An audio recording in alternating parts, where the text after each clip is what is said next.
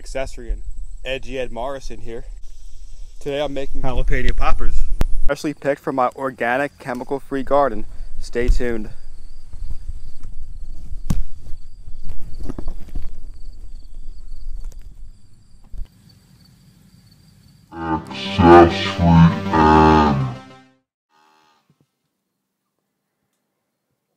Taking a pepper, first I'm cutting off the stem, getting some of the seeds out of there. Now I'm cutting it long ways into half. You might want to wear gloves, I'm not too worried about it. Use red or green, doesn't matter. They're both pretty good.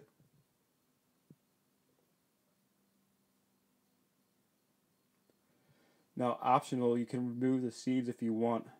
Personally, I like them in there. Hey, it's a fire.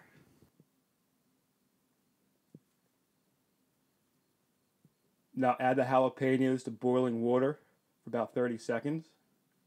Get them a bit tender. And then immediately put them into ice water, like so. Stop the cooking process. Place them onto paper towels. You want to get all the water off of them.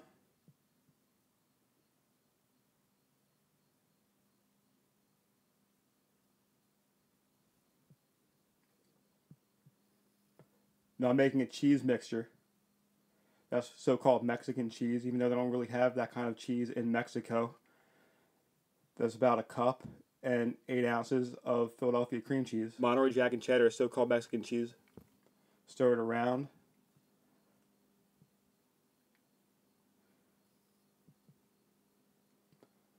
Now add the mixture to the halved jalapenos.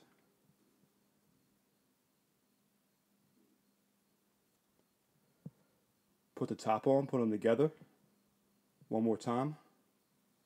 Stuff it right in there. And then top it, press hard. Make sure they stick together. Take out the excess so it doesn't overflow while you're frying them.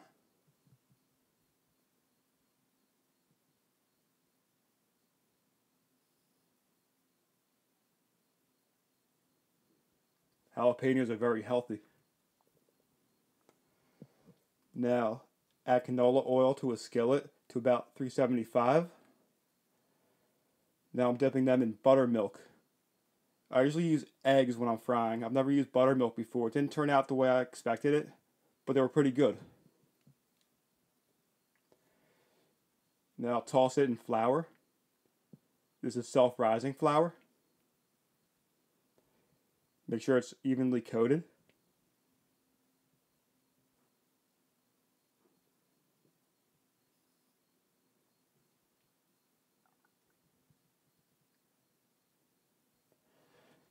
I'll dip them back into buttermilk.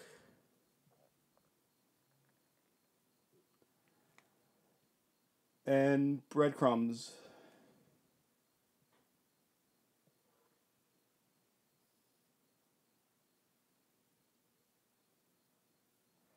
They stick better using eggs, but oh well.